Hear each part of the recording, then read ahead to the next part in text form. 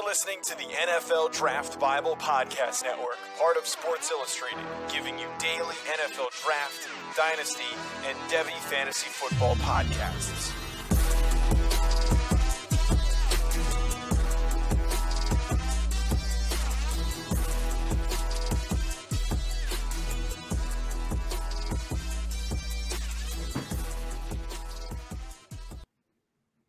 Class is in session. Welcome into the draft seminar presented by Sports Illustrated's NFL Draft Bible Podcast Network. I'm your host, Matt Hicks, the FF Educator, joined as always by John Lobb, the Gridiron Scholar. And John, one of my cardinal rules of playing fantasy football is you play for upside. And my goodness, I don't think I could give you more upside, but also a whole lot of risk here with Tamorrion Terry, the wide receiver out of Florida State.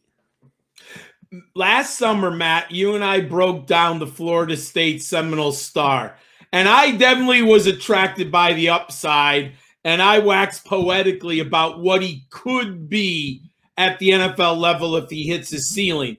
And you were absolutely like, John, slow down. There's a lot of drops on that tape. There's things that I don't necessarily love. And I think this year he landed more on your side of the equation and the ledger than he did on mine, unfortunately. And now there are major concerns. If the young man can get everything together, I do think he has the ceiling, but the odds are getting smaller and smaller right now than they were a year ago. He was a four-star prospect in high school, and he ends up at Florida State. And my friends, in context, Florida State's offense has been terrible. Their quarterback play is, if anyone's watching, name 3 Florida State quarterbacks over the last 5 years. I dare you. It's tough. And the offensive line, we talked a lot about it with Cam Akers last year. So there were flashes where Tamorrion Terry was unbelievable in that context of that offense. And in 2019, he was second team all SACC, Matt, with 60 receptions for 1,188 yards and 9 touchdowns. The year before, in 2018, he was all ACC honorable mention. So last summer, I was very hopeful that Tamorrion Terry would take the next step forward. He holds the program record with 5 70-plus receiving yard touchdowns. He recorded 9 50-plus receiving touchdowns in the open field. When he gets an angle or he gets behind someone, he just blows the competition away. But Matt, it was a very disappointing 2020. There's really no reason to go through the numbers. It was kind of that bad, and he ended up stepping away. So he did not opt out, but it was not a season that opened any eyes, that's for sure. And we didn't even see the dynamism that we did the year before with Terry. Then he had his pro day. He clocked a 4.44, which was nice, but there were some people who thought he might do like a 4.39, like just might blow it off the water. And the thing that kind of shocked me the most, when you watch the tape, he looked much bigger than than the opponents, right? I thought he was probably in the 6'4", 220 range, would just make him such a physical freak compared to other wide receivers. Matt, he measured at 6'2", 207, which is nice size. But it did not reach the level where you're like, okay, he's so much bigger than everyone else, so much stronger. Now, he's still very strong, but I now think he's going to be a day 3. He might even be a 5th-round pick right now, which would really limit his fantasy value. Matt, what does your grading system say when you watch the film? It's very interesting with Tamorrion Terry. I mean, we've talked about it a lot. There's upside and there's risk.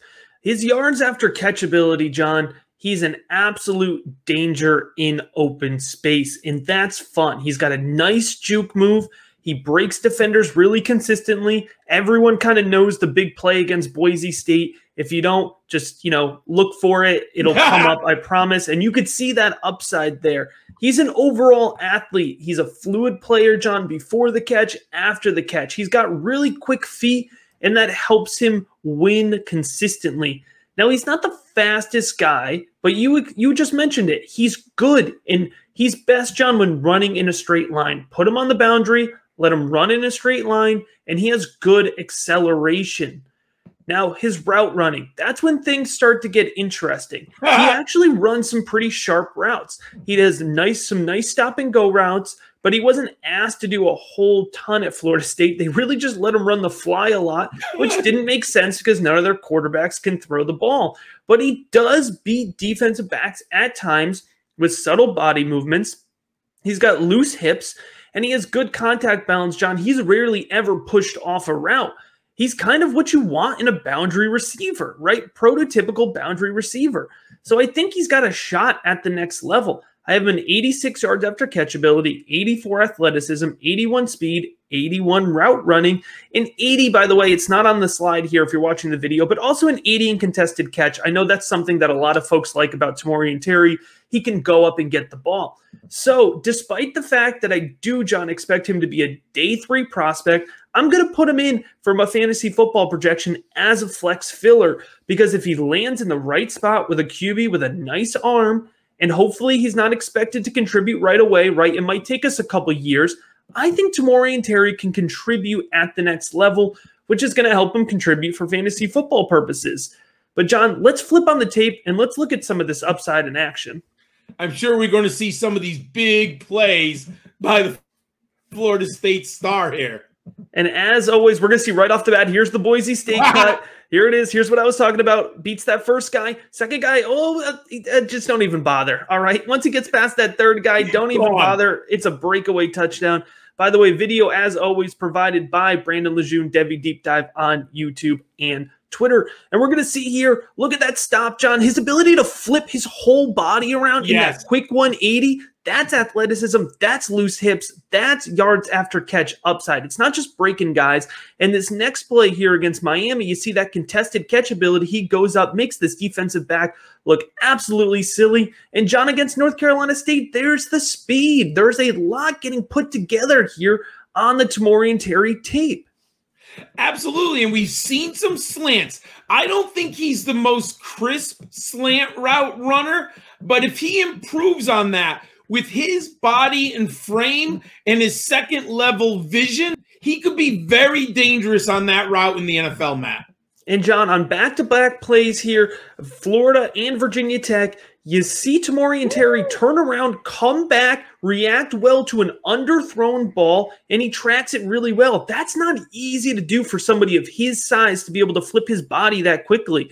So there's a ton of upside. Again, that's the word we're just going to keep using. Yes. I mean, there might be a team, a scouting department, who sees a young man and will draft him specifically for the ceiling as a boundary pass catcher in the NFL. And there we go again. He does also track the ball well deep, Matt. He does do that also. Exactly. In Arizona State here, you're seeing that straight line acceleration. You're going to see it again here against Boston College.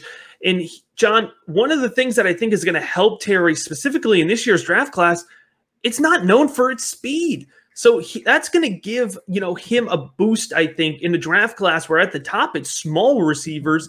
I think he's going to have a shot to stand out a little bit amongst his peers, despite all the yellow flags that we've been pointing out here along the way.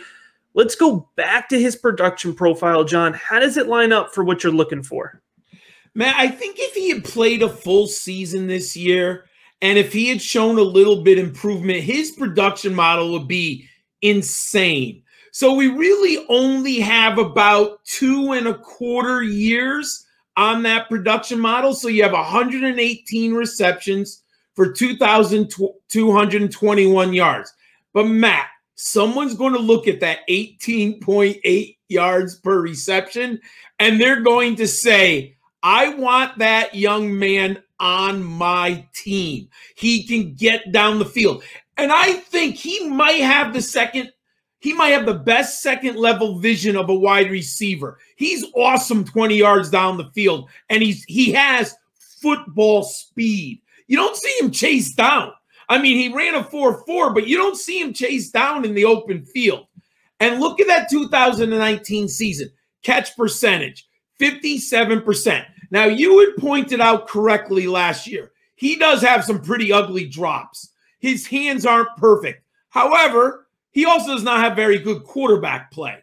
So, it's okay, that number. Let's put it into context. I don't think he's a great hands catcher. He's not in the Elijah Moore mold or anything like that, but I think he's adequate. Team aerial dominator, 34%, basically of the entire passing offense. I mean, he was the Seminoles passing game 2 years ago. He's a long strider who catches the ball well. We mentioned he's 6'2", 207. He's not the physically intimidating athlete that we thought he was. Draft capital is going to mean a lot. I still look at his ceiling. I think it's very high. I will be fascinating to see where he lands and read reports how the young man is doing in training camp, Matt. All right, there you have it. Tamorrion Terry, the wide receiver out of Florida State. Thanks for listening to this episode of the Draft Seminar presented by NFL Draft Bible Podcast Network. If you enjoyed this episode, please make sure to give it a thumbs up. If you are watching, please make sure you are subscribed if you are listening. And as always,